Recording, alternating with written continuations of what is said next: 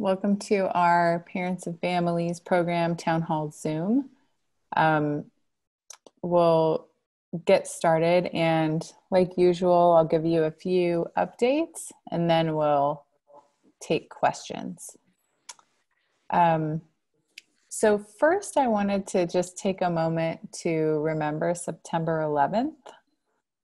We all have so many things going on in our brains, and COVID is its own special brand of crazy. But in 2001, we all remember what we were doing that day, September 11th in 2001. So I just wanted to take about maybe 30 seconds of silence for us to remember what we were doing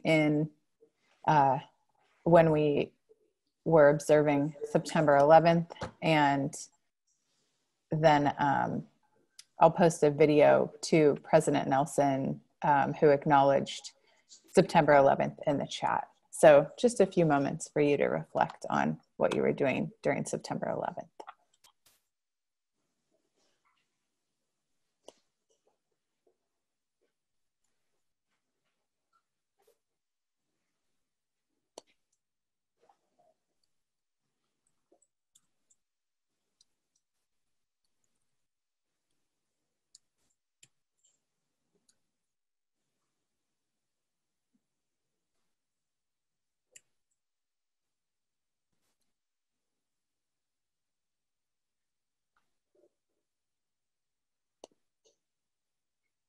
Okay. So in the chat, I put the link to the video of President Nelson acknowledging September 11th. And if you'd like to watch it, there it is. So I think our most significant announcement, which you likely know, is that yesterday, President Nelson sent out a message that we're going to be virtual for spring. Did you all see that? Yeah. Yes. Okay. So this decision was made by the chancellor of the CSU. So in case any of you have kiddos at any other schools, it's system-wide, and there's, a couple classes, there's less than 7% of classes happening in person. So that's a big one. I can post the link to the announcement if you'd like to see that. Any questions or comments about virtual spring? I have a question. Is this set in stone now, or would it possibly change if for some reason some miracle happens and we get a vaccine that actually works and it seems like it's okay? I doubt that would happen the way things are going, but is it that's it, the final decision? I don't think it's set in stone, but I do think that people, like the staff, want to plan.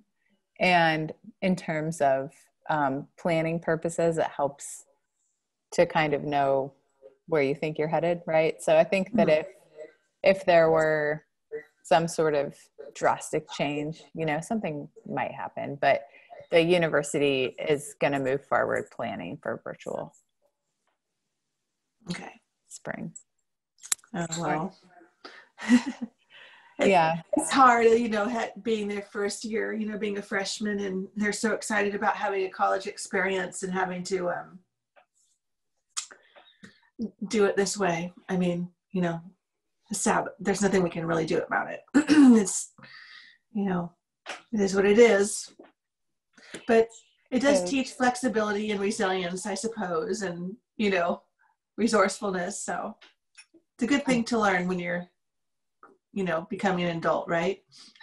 It is. I mean, I feel like I'm learning it every day, with COVID and everything that's happening myself. We don't want to be virtual. I don't want to be virtual. And the students I think all the students want to be in person. Everyone wants it in person. So we all wish it was different. Hey, Adrienne, good to see you. So, we'll have time for a little more discussion and Q&A in a few minutes, but I just wanted to check in on the virtual thing for a second and, acknowledge, no one wants that moving forward. So the next update I wanted to let you know about is just to acknowledge the fires throughout our state. And you may or may not have seen a message from President Nelson about air quality and its impact on campus today. So what that message said was, for anyone who's on campus, which there are some people who live on campus, there's about, 450 students who moved onto campus. Classes are still happening for any, all virtual classes and any classes happening in person. But if there were any outdoor activities like a athletic practice, that would be canceled.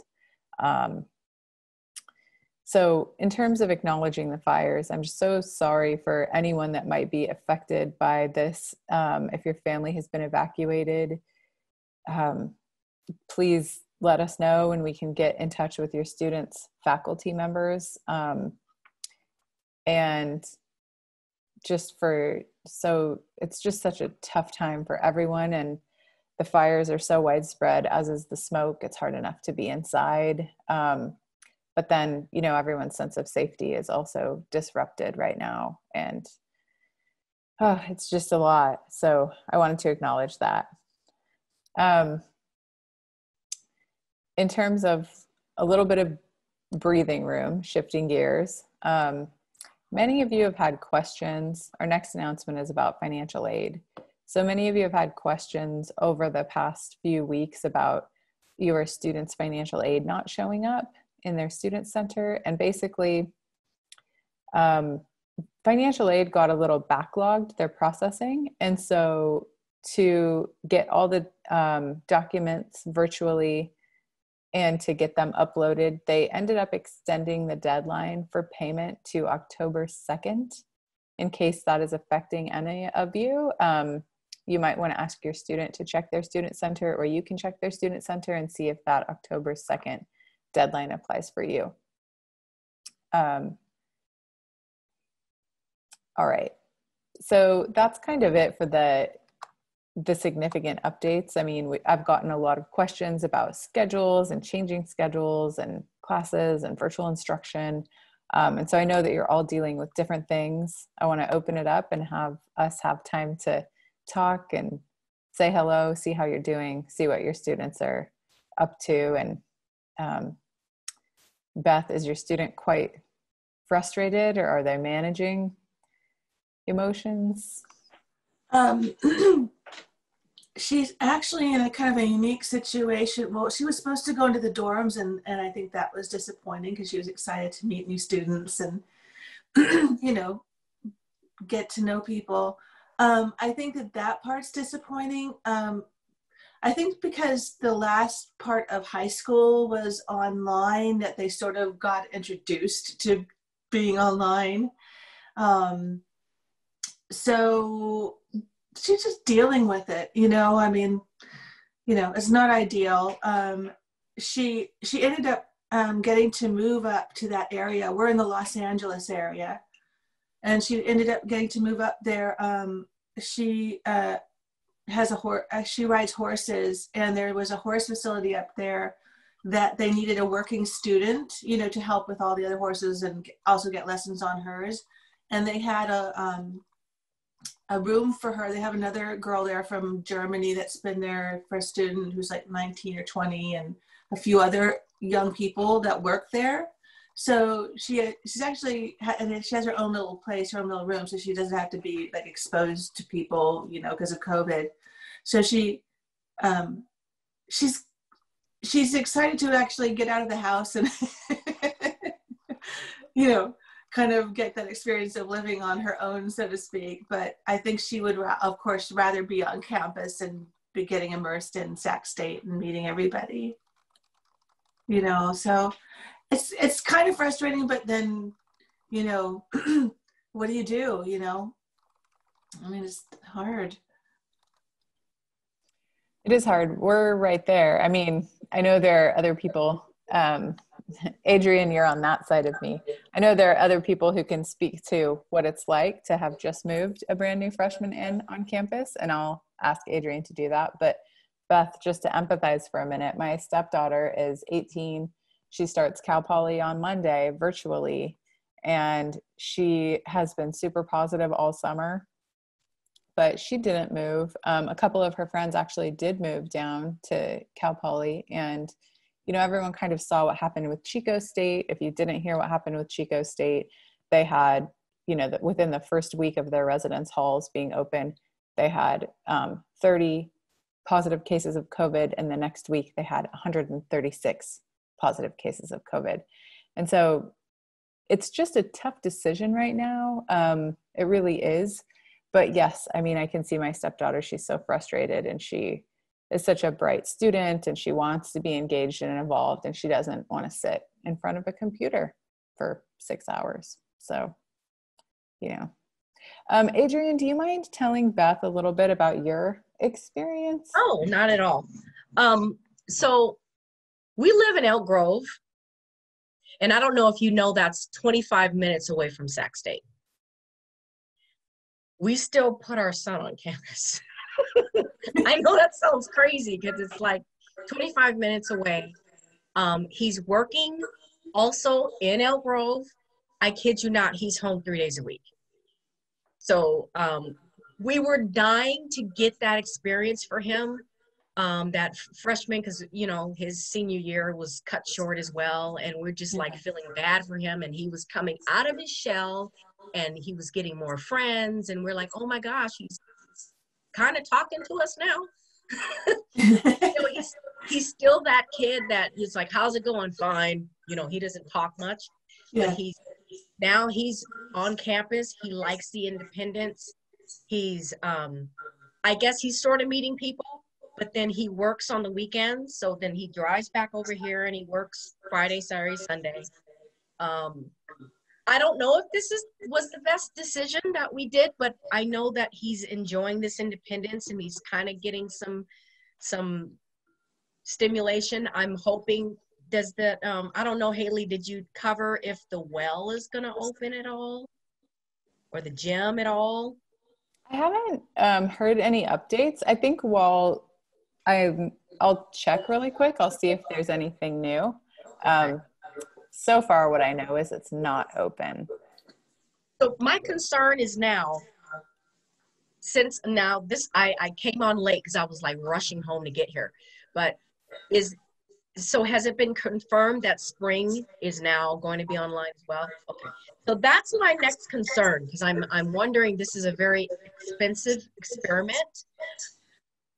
Does it make sense for him to still stay in the dorms if it's going to be online anyway? And he lives 25 minutes away from home.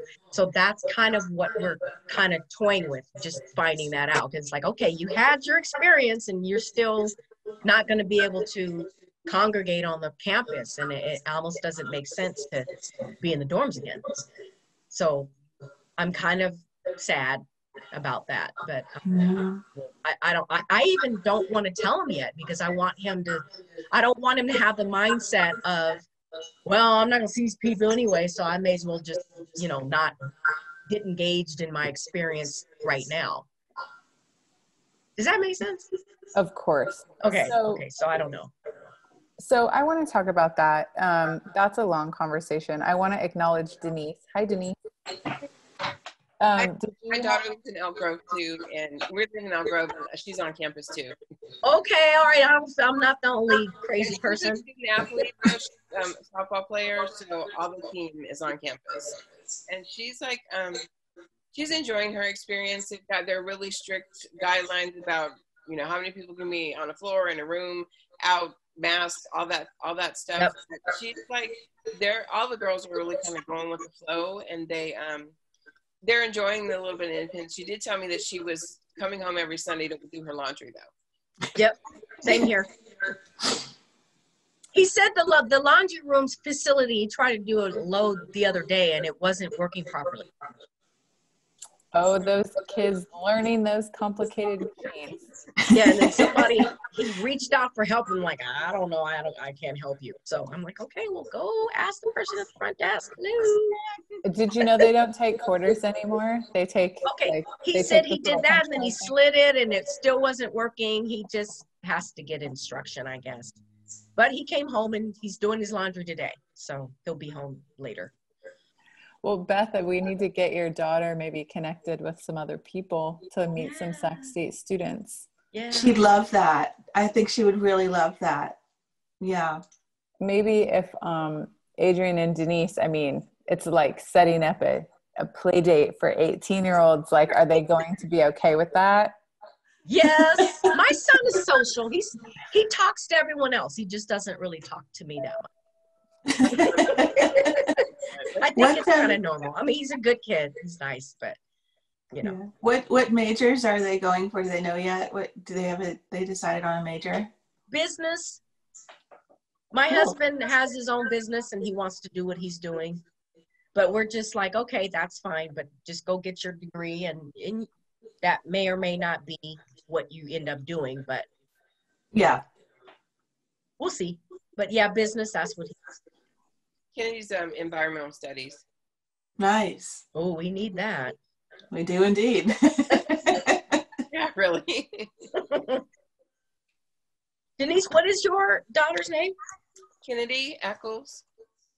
She's on the softball team. Okay. And Beth, again, what's your daughter's name? Ava Dingley. D is in David, Ingley. She's in she's majoring in biokinesiology.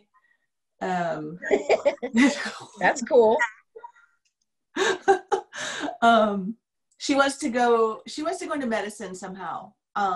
Very good. She was on the sports med team at high school and loved, doing that. And I don't know where in medicine she'd go, but I figured she's guaranteed some sort of job if she goes into it. So somewhere, somehow. Very good. Yeah, I'd love to connect my son with whoever, your daughters. And what high school did your son go to?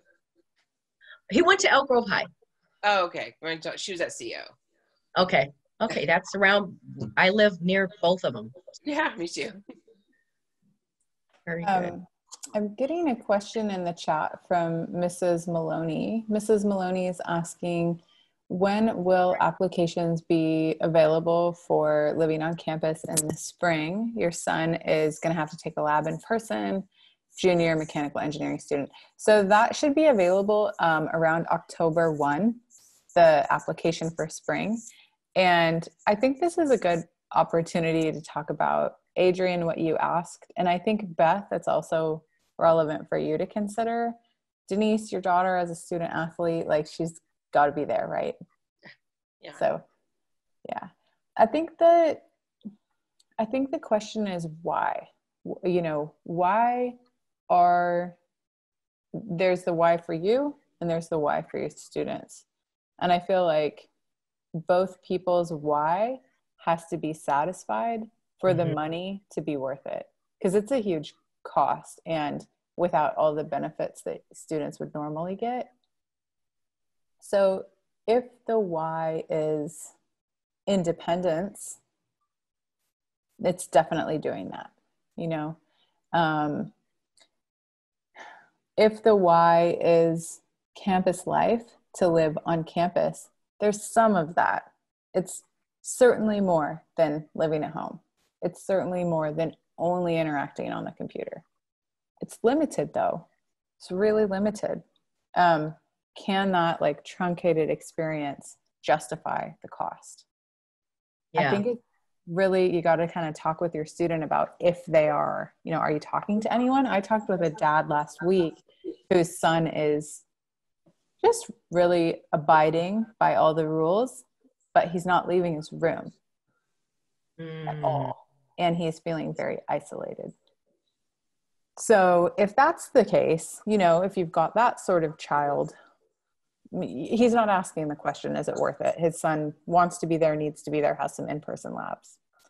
But I think also if your student, what is your student's why for living on campus? I think you really have to look into that. Good question. That's a good way of looking. And I would say write it down, because you're going to forget in a year.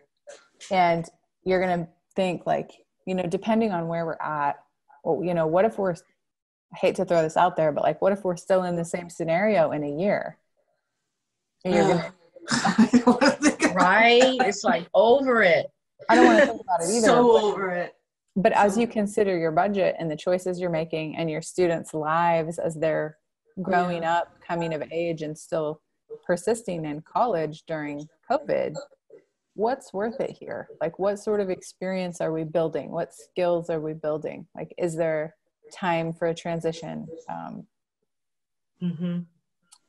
You know, does having them, encouraging them to stay at home, does it, I mean, this is like the big experiment, right? Like, does it stunt development somehow?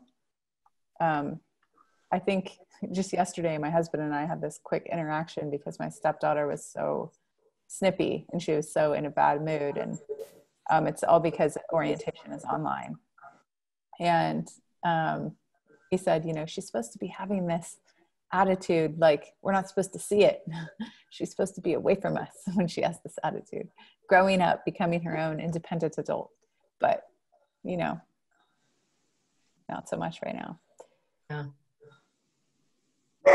Do they have meetings or like, can they do like for the kids that are in the dorm right now, that could they do like an outdoor like kind of meet and greet, so they at least meet some of the other kids at a social distancing situation where maybe they wouldn't feel like, you know, like you said that the one student who was sort of more isolating himself in his room, where they could actually kind of interact with, you know, at a social distancing outdoor situation, maybe would that help? Yeah, they do have those sort of organized things called the Residence Hall Association.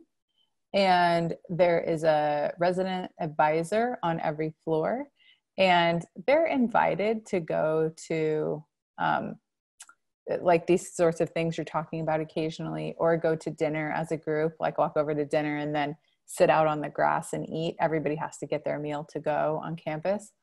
But it's just kind of timing. Like if your student's in the bathroom when somebody comes by, or if your student doesn't feel comfortable because they're strangers, it's like that personal tolerance for risk. And we almost, you know, we don't know what our students would do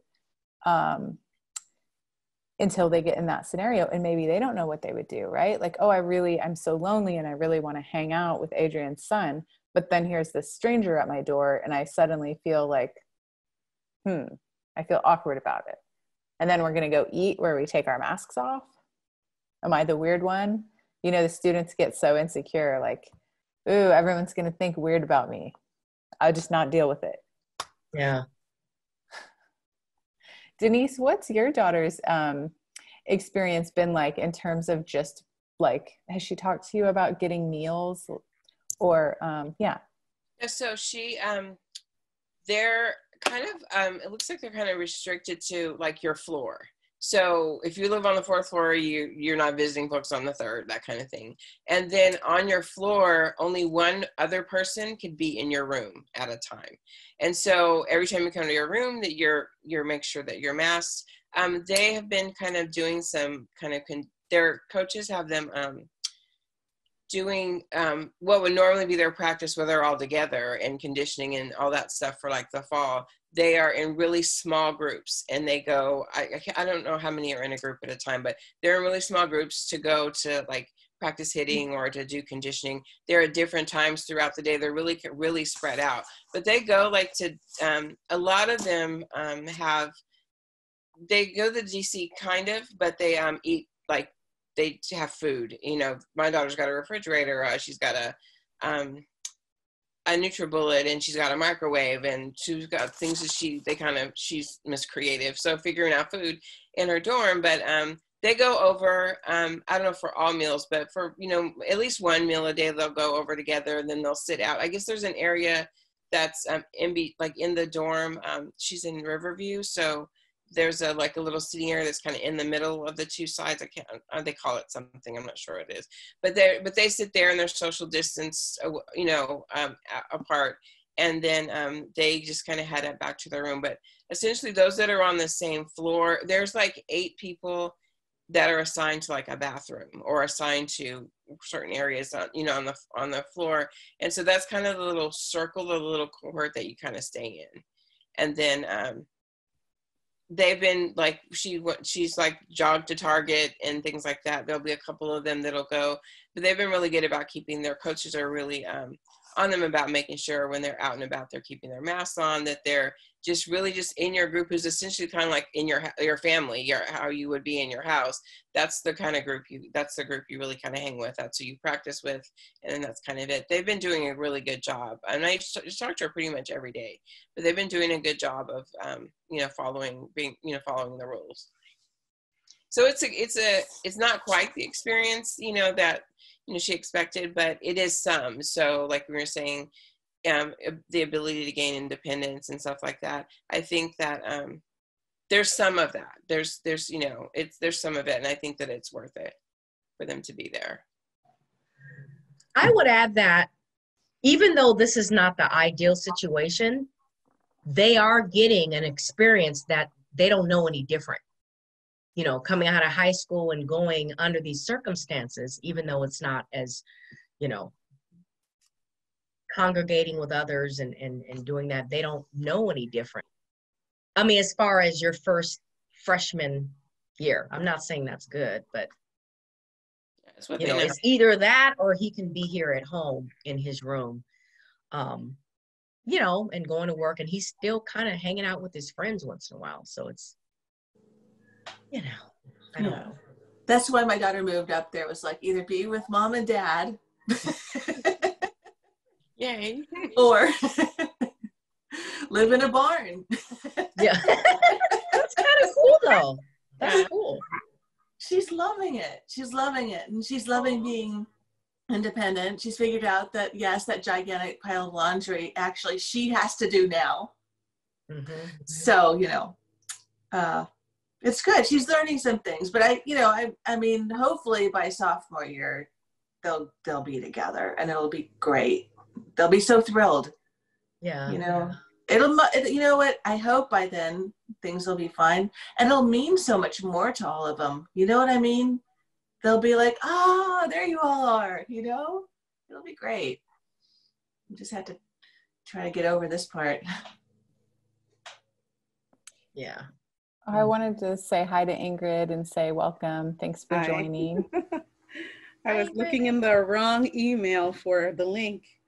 So I had notifications telling me that I had a meeting, but I couldn't find where I was going. So it was sent to my work email, which I should have been in all along, right? We just went over a couple updates that were super fast before you got here, basically talking about I'm sure you saw that spring semester was announced to be virtual. Yeah, we got that. Well, I work at Cal Poly, so I got it at work yesterday. Okay, there you go. In the afternoon, yeah, just before I logged out. So, yeah, it's okay. And we just have a couple of our parents are talking about their experiences with their students and how old their students are. I wanted to actually take a moment and introduce Diana Rivera, who's on the phone, or on the Zoom. And she is the parent of a new student, and she's also going to be a parent ambassador. Diana, do you mind introducing yourself to the group and telling everyone who your student is, what she's studying, where you live?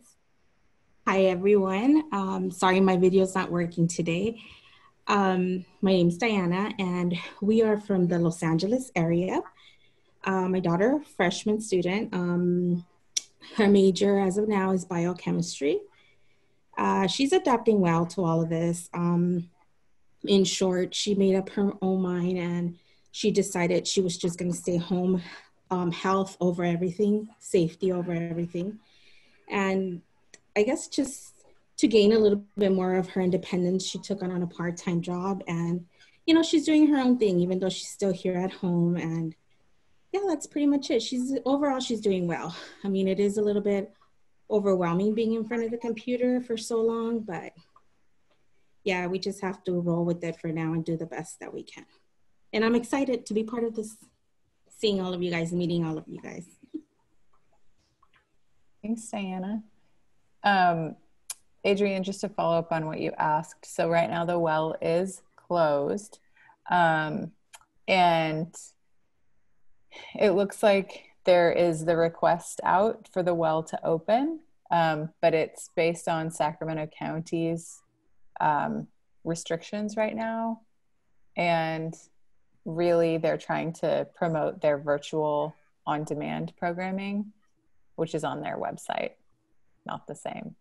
Yeah. Ingrid, do you mind telling us a little bit about who you are, who your student is, and how your student is doing? My student is, her name's Michelle, and she's there on campus in Riverview Hall. And I'm here in Chino Hills, so LA area. And she's going to school to be, she's in the going for the nursing program, but she wants to be a certified midwife. So we'll see, you know, life changes, but that's her goal for now. And she seems to like it a lot. I think my concern for her is she will isolate naturally. And so now she's in a single room, isolated. And so she goes, well, Mom, you can't go out. You can't do this. You can't. So in a sense, it's playing into something I was hoping she'd have some growth in that area. But, you know, it'll come, I guess. So, I mean, she gets embarrassed by stuff very easily. She goes to the, you know, when she goes to get her food, she goes, I get enough food so I don't have to go back, you know, that kind of thing. She just hangs out in her room with her little, you know, coffee pot and whatever. She's finding creative ways to use that for things so she doesn't have to go back. But there is another young lady there from her high school, but she's in basketball. So she kind of has already a group, you know, to be with, I guess. So, but she seems to be doing well. I'm very surprised that she makes it to her 7:30 a.m. class. But I guess it's easier when you don't have to actually get up and get there. So I'm very, very happy that that's working out for her. Yeah. What year is she? This is her first year. Oh, okay. Yeah. So when Diana was sharing about her daughter's job, she left her job because she was working at Luna Grill down here. So last night we were talking about her trying to see what work study jobs were available with this whole virtual thing, so that she can access those work study funds through her handshake and get her job. I think that's it. Did I answer all the questions? Yeah, I just posted, I have a position open for Parents and Families program where work study students are preferred. And that's what I told her. I said, when we hire, we look for work study students because it doesn't have to come out of our budget, you know, because they have the funding. And then if it goes over, you still are not paying a full salary, you know, if you ask them to do special projects or anything in summer or during break. So I'll have to let her know. Well, does anyone have any questions or anything they want to talk with the group about or share before we, you know, I want to be respectful of everyone's time before we go? Yeah, I apologize for being late. So. No problem. We're casual here. I have a one question. Oh, my dog's barking. Hold on one second. I'm going to mute myself for a second.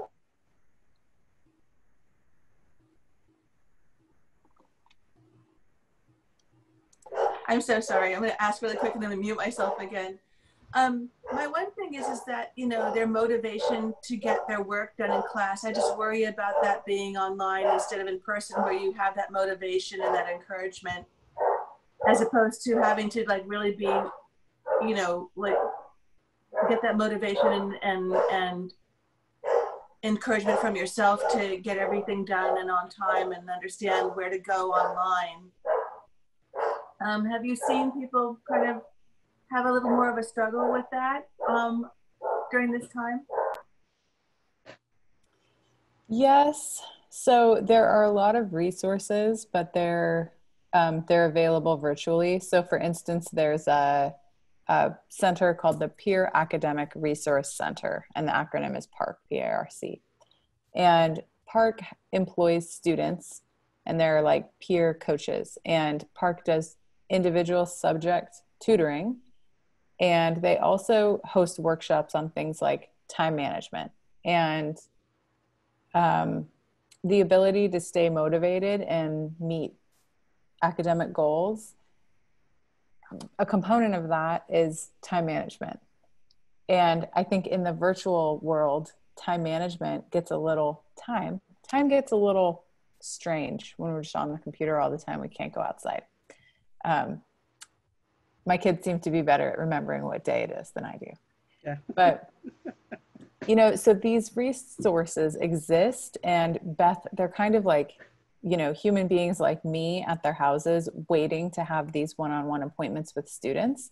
And it's all promoted on the website, and it's all promoted on the social media. And then there's like workshops they can attend with other students. And then there's like a presentation that they could just watch a video of.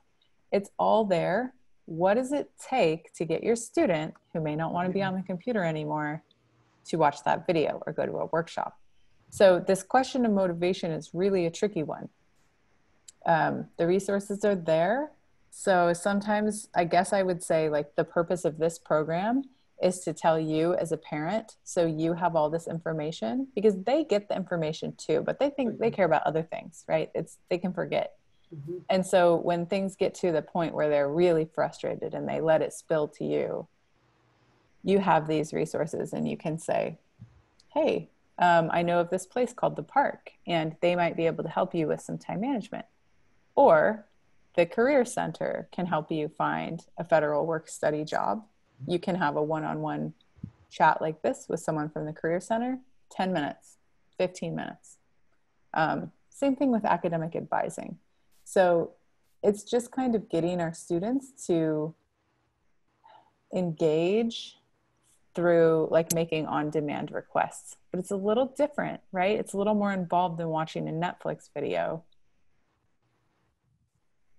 I know motivation from home is I don't pay for failed classes.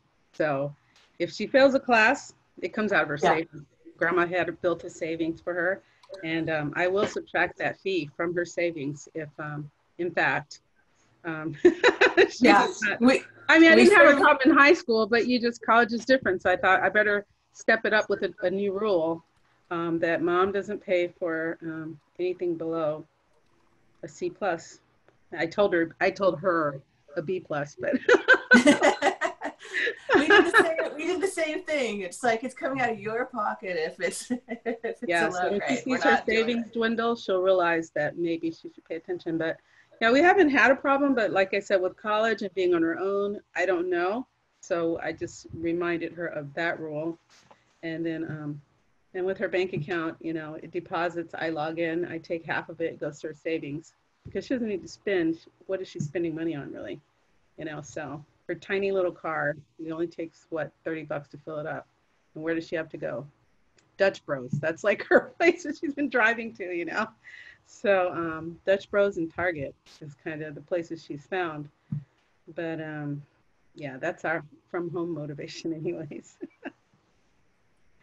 Thanks for sharing that, Ingrid. So, you know, sometimes I end up talking with parents who are having a really hard time with their students. And one of the things that we'll do, like this is for students who are basically failing all their classes, but they haven't told their parents, and their parents end up finding out through maybe a year, or, you know, the student is going to be kicked out on academic probation. They're on academic probation, then they don't meet the grades. And so maybe they finally will tell their parents, and the parents call me. And so then they want to know, like, okay, my student can fill out this petition. Let's say they do everything they need to do and they get accepted back into the university on the second chance. Am I going to pay for it? How do I decide how long I'm going to pay for it? Mm-hmm, mm-hmm. What circumstances happen in my kid's life? And I have this contract that I'll send people, and it has no marking on it, right? It's just words on a page. And it basically says kind of what you said, Ingrid, like, this is how much money. So usually I have this conversation with people after their students have been at Sac State for quite a while. And so I'll ask them to calculate how much money they've spent so far and put it in the contract and say, you know, my time and my money has gone to you, and I could be doing other things with this money. My life is being influenced by your lack of responsibility. Moving forward, if I'm going to pay for you, here's your agreement. You will get this grade point average by this time. This is a contract. You must sign it. And if you don't, you know, live up to what you're signing, then you're done. This is your last chance. Yeah. And those are tough conversations, and some parents will do it and some won't. Yeah. And the other side of it is because she's taking, you know, my tuition reimbursement, I'm not starting my PhD because, or my EDD or whichever, because she's using it, you know, and it's not, you know, it's not begrudgingly. It's just, you know, only one of us can use it at a time. And obviously I knew when she came along, mine would stop so that she would be able to take advantage of that. So she knows, you know, there's goals for that, for those funds. And so if she doesn't use them, you know, they won't just be sitting there, you know. I think it's so important to tell our students as they're becoming adults, this money could be going to something else. So, you know, we are investing in you. I am investing in you. You are investing in you, in time and money. Yeah, I kind of joke with her that I'm investing in the little casita in the back of her mansion where I will live when she's taking care of me. Nice. So. All right, everyone. Well, thank you so much for joining us on our town hall Zoom. Life just gets stranger with COVID and the smoke and the fires. Please stay safe, stay healthy. We're here for you, Parents and Families Program. We'll see you again, same Zoom link in 2 weeks on the 25th.